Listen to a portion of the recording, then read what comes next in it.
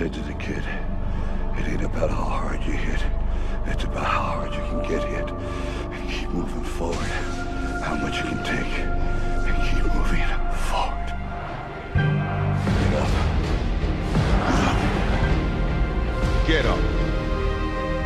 And don't ever give up. We can stay here, get the shit kicked out of us, or we can fight our way back into the light. We can climb out of hell. 1 inch at a time.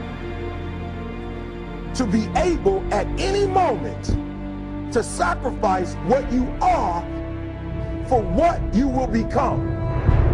Most of you won't be successful because when you're studying and you get tired, you quit.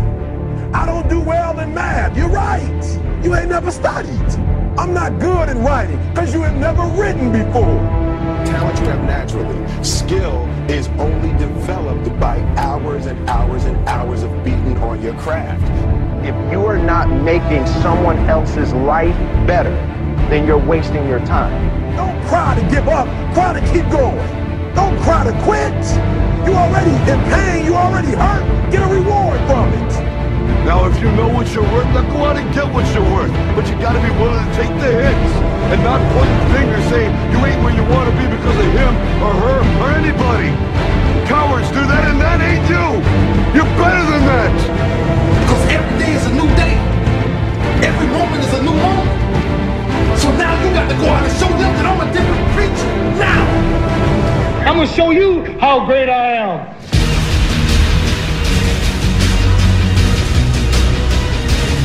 In the 17th chapter of St. Luke it is written, the kingdom of God is within man, not one man nor a group of men, but in all men, in you. You, the people, have the power to create machines, the power to create happiness. You, the people, have the power to make this life free and beautiful, to make this life a wonderful adventure. Now, what are you gonna do?